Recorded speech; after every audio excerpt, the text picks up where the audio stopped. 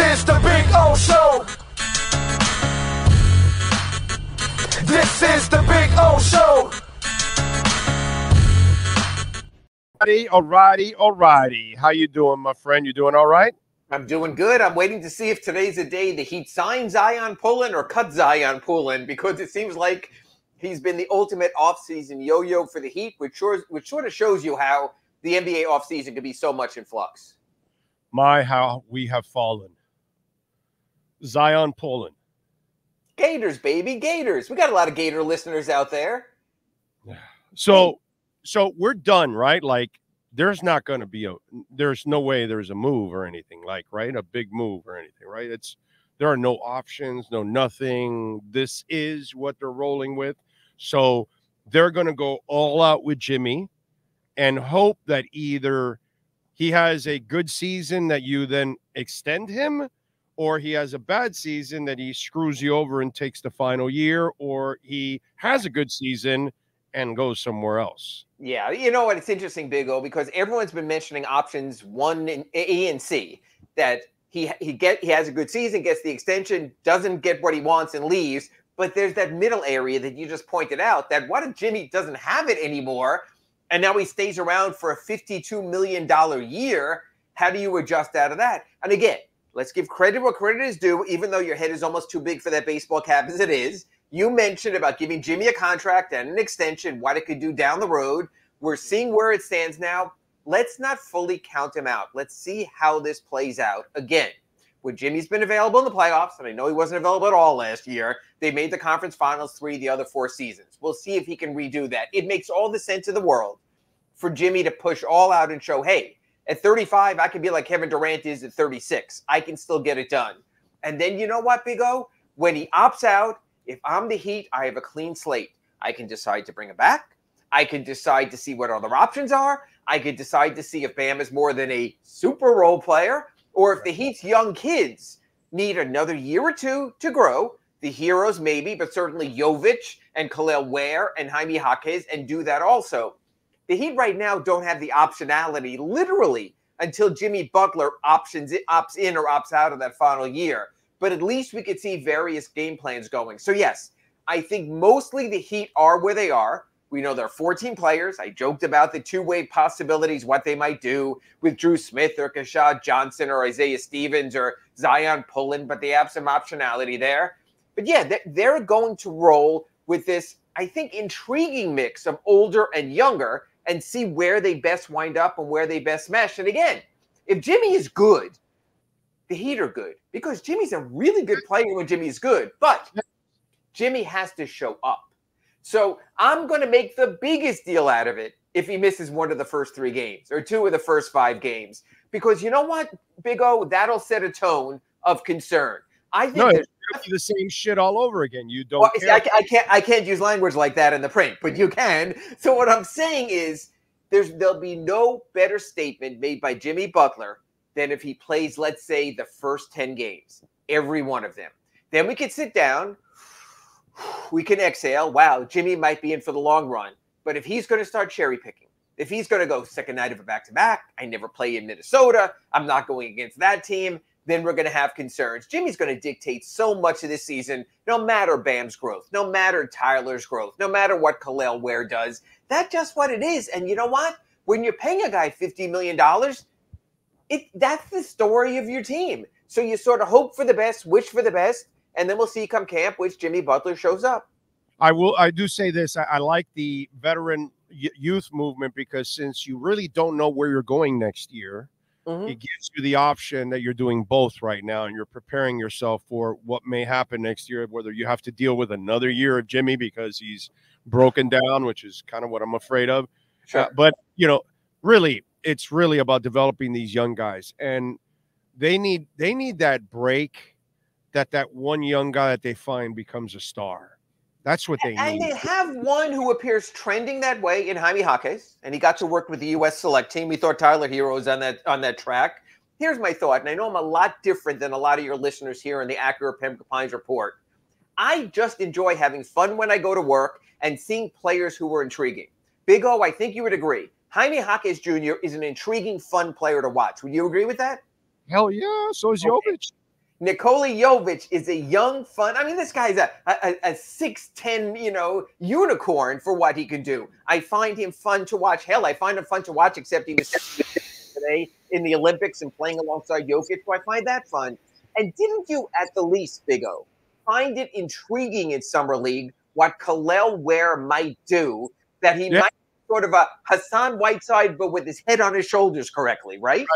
Right. If he wants to play basketball, it relieves Bam of some of that responsibility. Plus, I think you become better at blocking in the paint because that's not something that Bam does. He's 6'9", sure. Yeah. No. Alonzo Mourning was 6'9", and he would block every motherfucker that was in the paint. Okay. There's a difference between a dog and no dog. Okay. And Bam doesn't bring that dog in that area. Alonzo Mourning, you could tell him he's 6'9". He wasn't going to take any of that shit. He was going to block whoever he could. He was going to block. Not only was he going to block it, he was going to block it and keep it in bound. That's how good Zoe was. So to me, it's different. But with Kel'el Ware, you get better inside, I think, defensively, because he goes after blocks, and that's what I like. Where Bam just does not go after. But Big O, let's pull it back to this initial conversation. One more thing for your intriguing that you missed. I think they got a dude that has a little bit of Drazen Petrovic in him. You didn't mention? Yeah. He's intriguing, but he also went at 44 for a reason. So I have to wait on that. Yeah, I have to wait on that, but he could be. I like his aggressive nature is what I'm saying. When I'm watching him, he's got a little dog in him. So I don't know what's I don't know what's more. I don't know if the kid's going to become a player or not, but I'll tell you something. Pallet Larson is a guy that I want to see more of because maybe there's something there, dude. And you got to agree also, and I know you have your thoughts on who he is and what he is, but Bam Adebayo is fun to watch because he goes all out on both ends. He might not be the most skilled offensive player. He might not be the most aggressive big man, but he plays hard. He does the right thing. So what I'm saying is, I think he's skilled. I just don't think he has. He doesn't want it all the time, like to score. That's my problem. And the last time we had the conversation, you're like, well, maybe if he takes that, I'm like tired of waiting for that already. Either you are that or you're not that, and that's what he hasn't proven to me. You know what I mean? And it's year in and year out, and year in and year out with that. Maybe if you put the kid in the middle, Ware, and he goes outside, and maybe he's forced to score more. Sure. I don't know. We'll see, but I'm kind of tired of waiting for that. Either you are it or you're not. And that's usually. But my point being, Jaquez, fun. Jovic, fun. Ware, potentially fun. Bam, enjoyable because of the effort. So it comes down to Jimmy. And you know what? Jimmy's not always fun to watch. And Jimmy shows up and sometimes goes through the motions, and that's obvious. So what we need to see is Jimmy fully engaged. Right. I don't know if he can be, because when's the last time in the regular season he has been? It has been years. It was down the stretch in the bubble when they were desperate and they had to win, and he came in and he was his own private reserve there and had nothing else to do. Couldn't shoot commercials, couldn't sell coffee to the general public in the bubble. He was more focused there. So a lot of this is on Jimmy. And I trust Jimmy in the playoffs. I have to learn to regain trust in Jimmy during the regular season because that's been taken away. That's been robbed. How many times have you sat at home, or if you're at the arena, everyone out there listening, and you didn't know if Jimmy's going to play that night? And you're going through Twitter. Who's playing? What are the starting lineups? Wait a minute. Hawkins is starting, not Jimmy? You got to stop that. You got to give people what they want. You've got to show up every day. My thought is, and I might stand alone, when you're making $500,000 a game, whether you play or not, it might behoove you to actually play. Yeah, no, of course you have to play. I mean, come on, dude. It's just, listen, the conversation has to be, hey, Jimmy, you try in the regular season, we can be a top 4 seed. You don't try, we're going to the play-in again. And we're desperation, I mean, it's just, now, do you want to keep doing the play-in stuff? Because we can't, the thought that, we'll play right out of the play-in. That's bullshit, dude. No, that's playing with fire. That is playing with fire. That's never been the norm in the NBA, and it never will be the norm. And I know that LeBron pulled it off for a year or two in Cleveland. I get it. I get he kind of didn't take it, and and he got away with it. You know what I'm saying? But overall, it's just you have to take the regular season somewhat serious. I agree. And if you're the Heat, you can't afford to be 8 or 7, dude.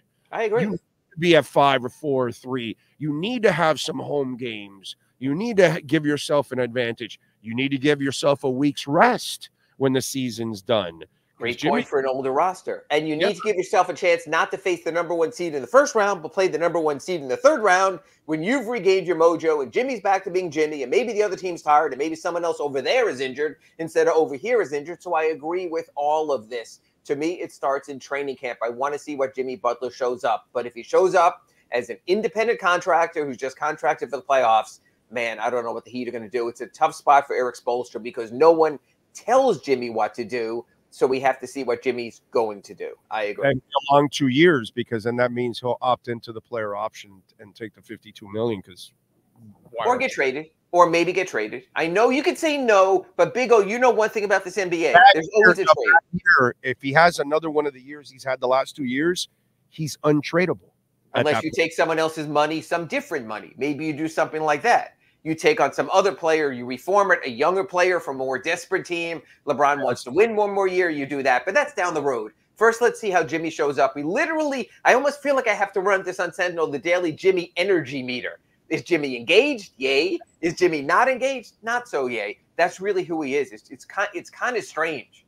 And we really have 3/4 of a season, right? Because if he's kind of not himself, it's not completely committed or whatever, then you're going to part ways in the trading deadline, so you don't have to pay $52 million on the back end. I agree. The first half of the season is essential to the Heat. I still don't know if it's essential to Jimmy because he still knows he has 2 years and $100 million left, that someone will pay him from somewhere. So it's going to be really interesting. It's almost going to be as interesting, Big O, as what he says is what he does, because that'll say how engaged he is. If he talks after a loss as, oh, it's just 1 of 82, then you're right back to where you were this past season. I agree.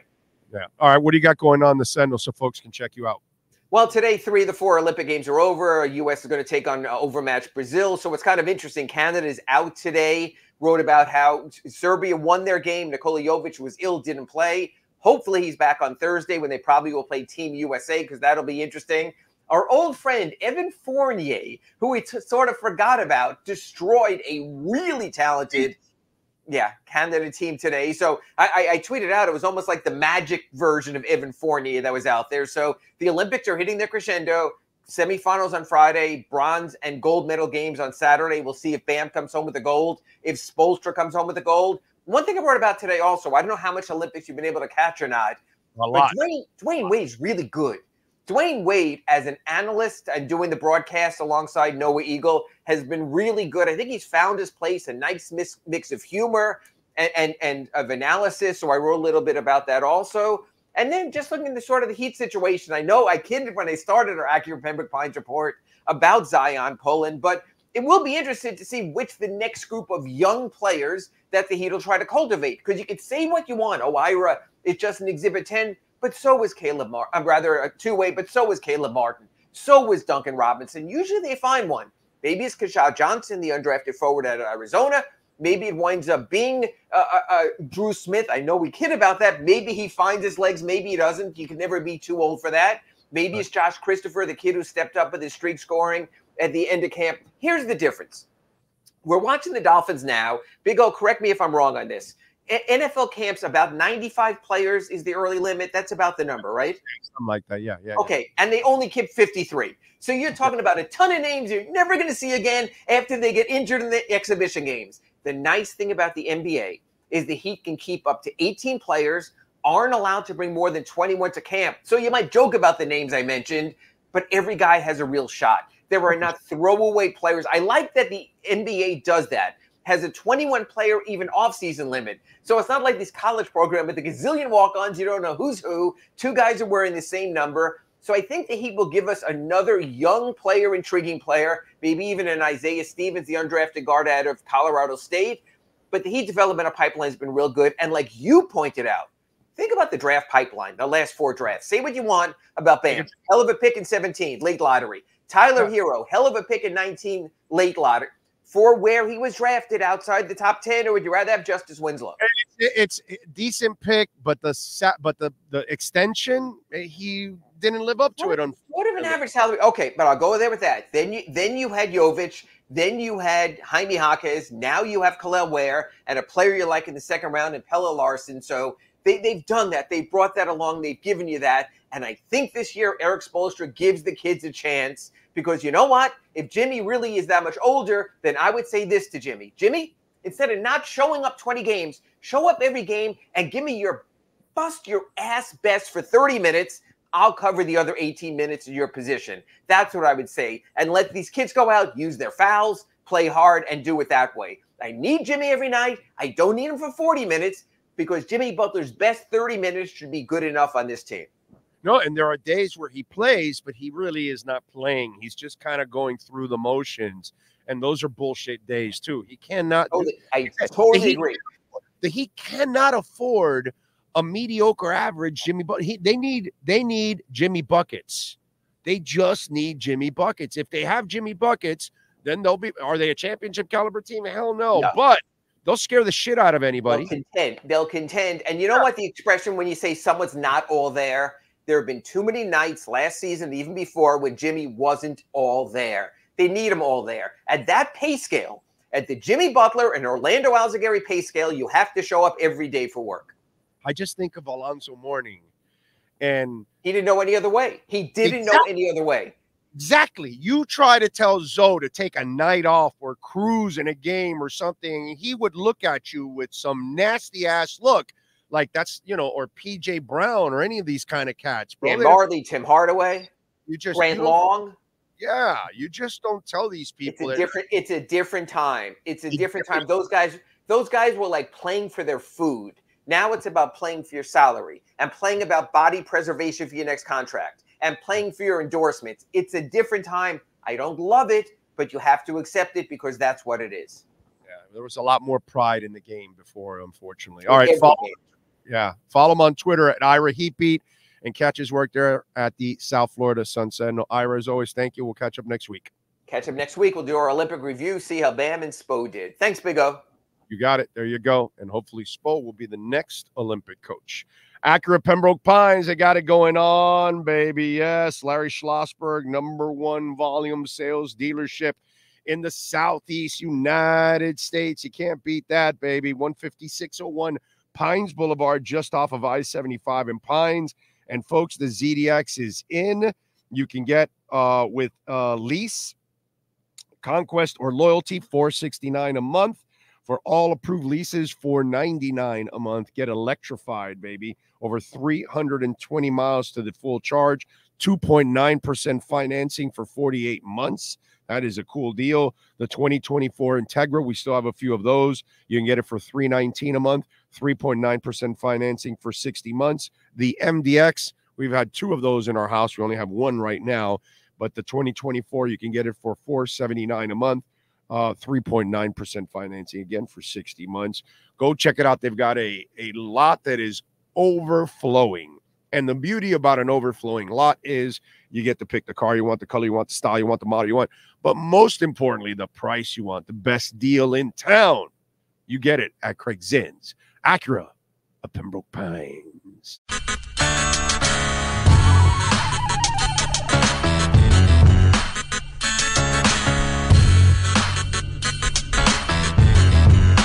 This is the Big O Show. This is the Big O Show.